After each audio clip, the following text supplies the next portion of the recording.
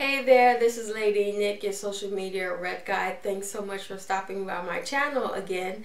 And just to let you know, I did finish part 1 of this 2-part blog video that I'm doing in regards to sewing.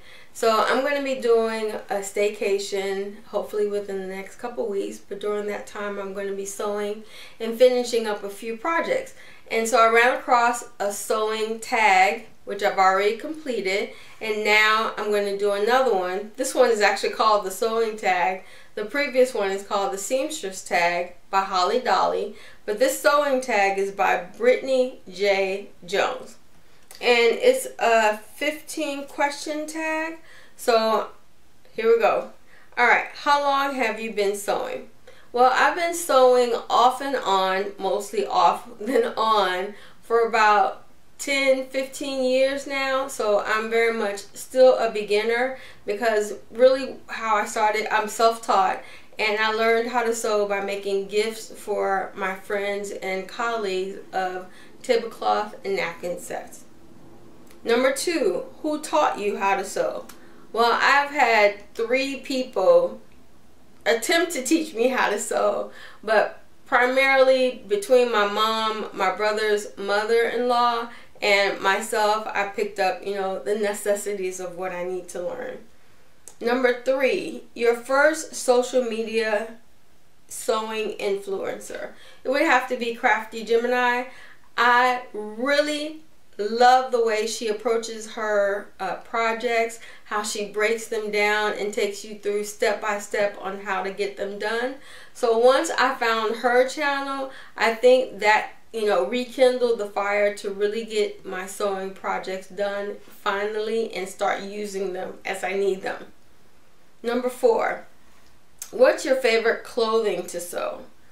Well, for me right now as a beginner, since I don't really have a favorite, but I really do like making napkins and tablecloths because I like hosting dinner parties, not only for personal reasons, but also as a small business owner, I do like small staff, just coordinating the dinner as well as the menu and the guest list, the whole shebang. But pretty much as it relates to sewing, I did like creating the napkins and the tablecloths for them. Number 5, your favorite fabric. Knit or woven was listed here, but I would have to say as a beginner, I'm sticking to the simple cottons. Organza would be my dream fabric to work with, but I realize how difficult and how my skill sets are not there yet to work with it. But eventually I'd love to learn how to work with organza or silk, the other kind of silks. Number 6, do you have a sewing studio?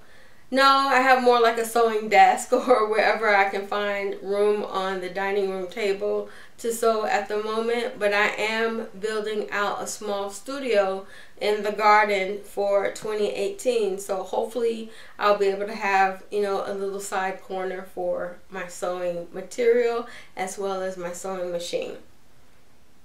Number 7 is what machines do you have? I only have one sewing machine, which is a Singer, and it was a basic.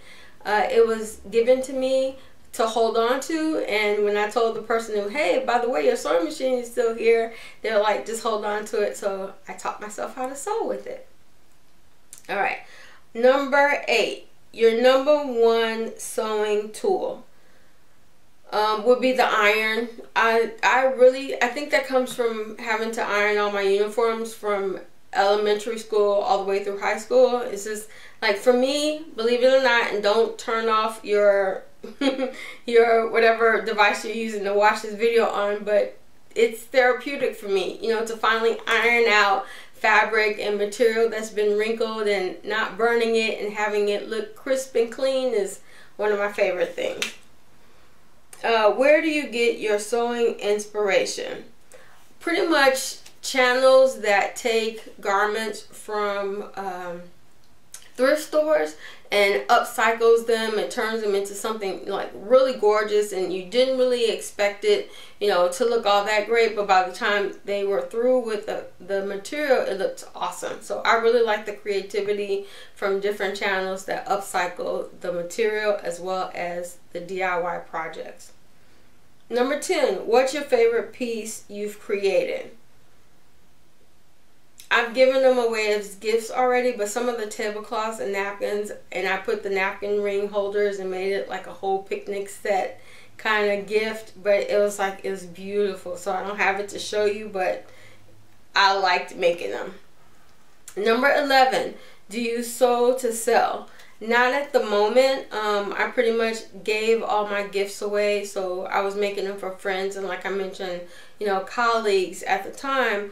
But I am, with my planning, looking to get into maybe little crafts, you know, to put on your planners. But that's not for another maybe half a year, early 2018. So, but I got some designs in mind. Number 11, what's your worst piece that you've created? I don't think I have a worst. I just think the process in which I made this A-line type of dress, it was like, I think my back was even hurting because I wasn't used to the proper way of sitting down for a long period of time. So even though the dress turned out really nice, I really loved the fabric that I used for it. It was like, oh my goodness, I gotta get a better chair, because I realized, like, although what I was thinking in mind would be great, it would be fabulous, it's wonderful, as long as it's in your thoughts, right? But when it's finally, like, you know, executing the project out, it's like, when am I going to be done with this? So I had to learn a whole new skill set, you know, as far as time management and the way I think. I'm getting better. Number 13. Yeah, I think I'm on number 13. All right. What are your future sewing business plans?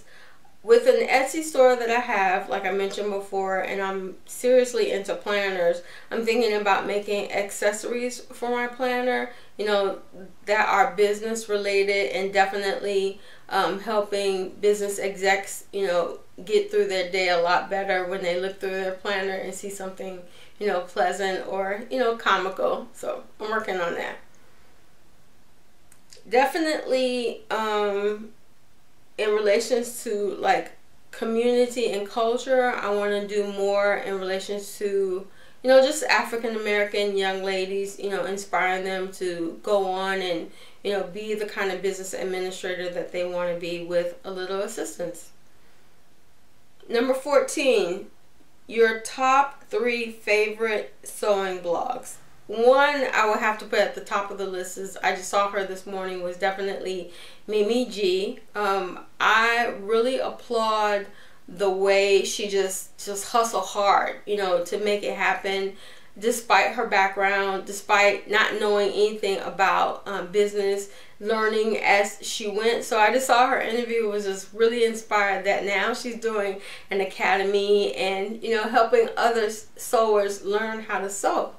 Number 2 would have to be Sew to Fit, because she helps you resize your patterns. Like if it's too big, too small, you know, she'll help you take it up to 3 sizes bigger, and I'm thinking 3 sizes smaller. I haven't watched a lot of her channel, but I like the way she thinks, because none of the fabrics, none of the patterns that I've ever gotten from, you know, the stores or, you know, off the rack have ever fit. So I need something like that.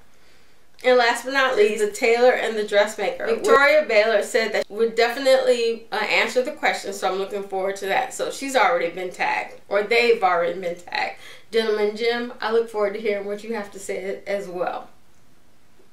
Last but not least, number 15 is patterns or self-drafted. Definitely patterns. I'm nowhere near the technique or the skill sets to make my own design, but hopefully within the next 2 or 3 years, I'll be at that level. So That's my sewing tag answer. I hope that you were able to learn about me a little bit better. And if you're watching this tag, feel free to tag me and let me know that you completed it so I can learn more about you as I grow and learn in the sewing community.